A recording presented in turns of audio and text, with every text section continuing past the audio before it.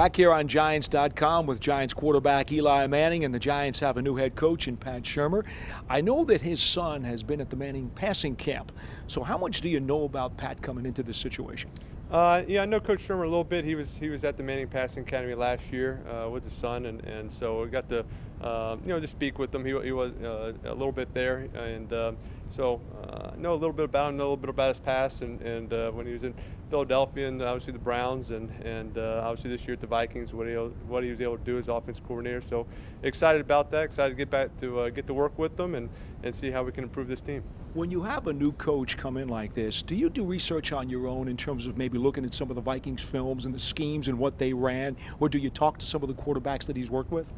Well, yeah, I mean, I think you'll definitely look at the Vikings offense from this past year and see what they did, and as he's installing his offense and plays, you like to look back and see why they worked, why they didn't work, and just learn if there's some new concepts. So it's really just about getting face to face with him and learning how he goes through reads and making sure we're on the same page. He's worked in West Coast offenses and also some power offenses. Well, for instance, the Vikings ran the ball a lot.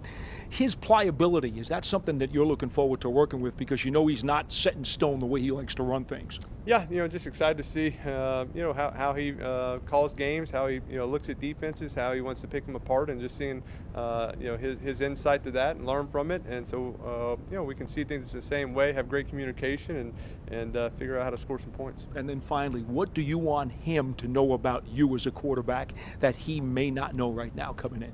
Hey, I'm here to work, and I'm here to learn and be studious and learn from him, and just get the offense in the plays that he wants run and do it his way. So that's the best way to have an offense be successful. Eli Manning, thanks for your time. We appreciate it. All right, thanks a lot.